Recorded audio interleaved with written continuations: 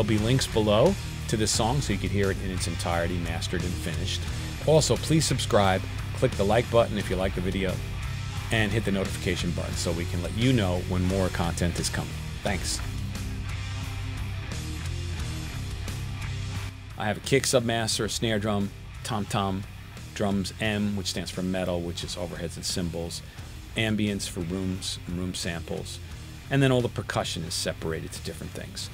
And you can see some of them have inactive plugins. I can activate anything and it's ready to go at any time, and they're already assigned to their respective sidechains where I want them. I have my kick in and out mic, I have my kick sample, I have a kick ambient sample. I don't want to overprocess everything. So normally what I do is I worry about phase aligning and I put my SSL channel strip on it, and it feels like a compressor, behaves like a compressor. Then I send them to these subgroups and then I process them with some analog outboard. So on the kicks, I have a Tone Lux EQ. Snare, I have a Tone Lux EQ. Toms, a pair. Overheads, a pair. Guitars, I have API 500s. And then some other things I have on here is 1176 for the snare. I usually have one dedicated to the snare and the kick with a pull tech, but these sounded good, I just needed the one in the one spot. So you can see I have these aux subgroups for every instrument.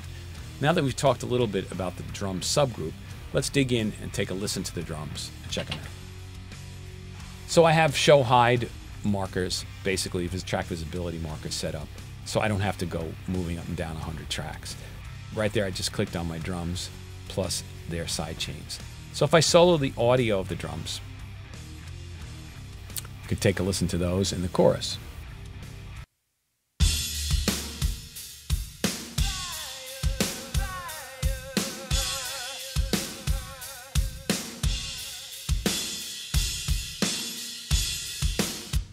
So there's not a ton going on the individual drum tracks.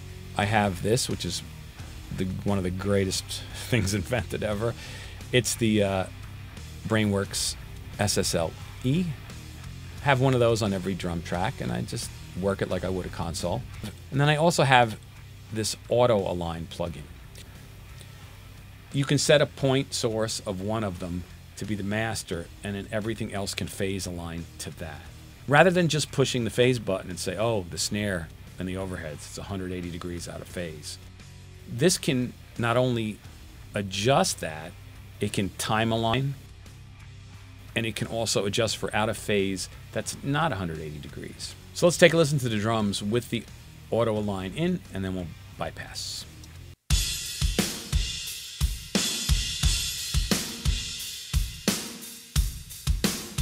Out.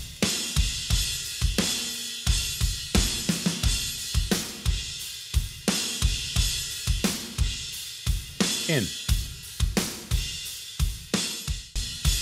So you can hear a change in the low end and how that's affected. So we don't really have a lot of reverb on the drums. On some of the ambient samples, we've added this reverb. It's a slate reverb, and it's the CLA snare, which is modeled after the Sony reverb. And then we have the 480 from Altiverb, which is really great. And then one of my favorite reverbs at any price, and it's only $50, is the Valhalla Vintage Verb. And this is, I think we copied Tile Room from a PCM 70. So it's really awesome. It's very reasonable. So let's take a quick listen to our individual drums. So here's our kick, in and out.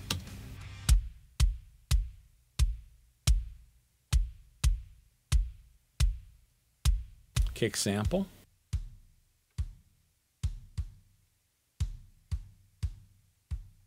So that's a slate sample, the CLA samples. Here's the ambient kick sample, which is just the overhead and rooms of the dry kick samples blended to taste.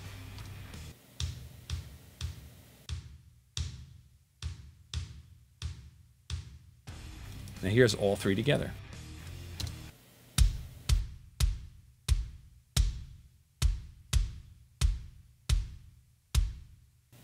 Moving on to the snares. Snare top and bottom.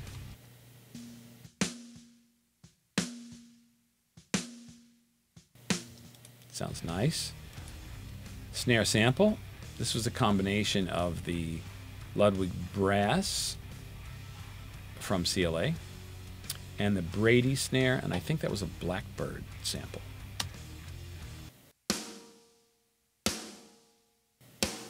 I'll put that together with the other snare.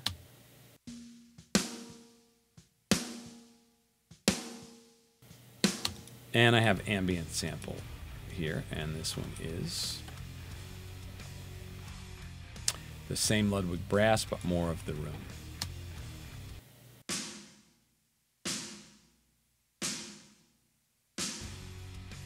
Here's all three together.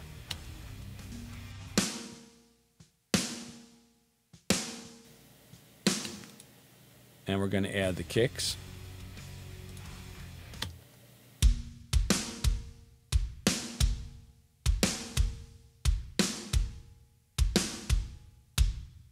And I'm going to add the room mics.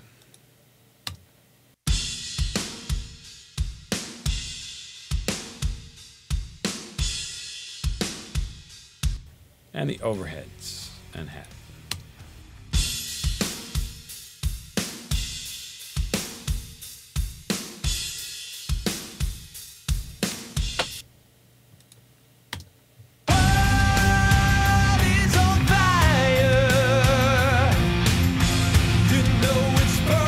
So there's the drums. So that was The World is on Fire by Moguls of Mayhem, Anatomy of a Mix #1.